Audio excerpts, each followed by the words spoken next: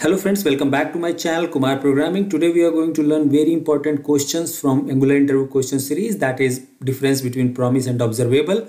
So first of all, we will see the differences in between promise and observable are promises are part of JavaScript and it's having two callback function as a resolve and reject, and it's eager loading and it return a single value using next, and promises are non-cancelable and promises are always async in nature, and promises don't provide any operators. On the other hand, observable are part of Rxjs Library, that is known as a reactive extension of JavaScript. It's support for the three callback functions, that is success, error and complete. It's a lazy loading in nature. It returns multiple value using the subscribe over the period of time, and it's cancelable and that can be unsubscribed. We have asynchronous and synchronous both, and it provides support for multiple operator like map, filter, reduce, retry, replay, map, and for each, and many more. And then after that, if you want to see the